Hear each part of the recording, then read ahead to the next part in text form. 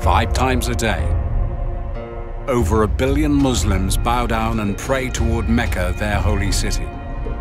This has never been questioned for 1,000 years, until now. Writer and historian Dan Gibson reveals how descriptions of Muhammad's original city, detailed in the Quran and Islamic histories, just do not match that of Mecca today. I first came to Arabia in my early 20s, and I've spent more than 30 years exploring every corner of this amazing part of the world. Years of study have led me to the conclusion that Islam began somewhere other than where the conventional histories suppose, and that in early Islamic writings there are clues and references that reveal the hidden truth about the Mecca mystery. In Mecca, developers are digging and putting up vast buildings, but to the surprise of archaeologists, there are no ruins of that great and ancient city.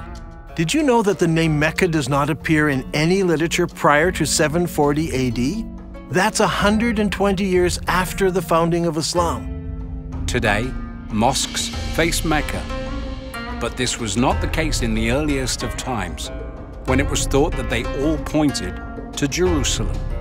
However, groundbreaking technology allows us to align where the very earliest mosques point to on the map. And it all points to one place, but it isn't where Islam expects it to be. In this film, we will locate the original Mecca, but can we identify the major features mentioned in the Quran and understand how such a great mistake came about? Can we find the original mountains of Marwa and Safa, and the watercourse where Muhammad used to run?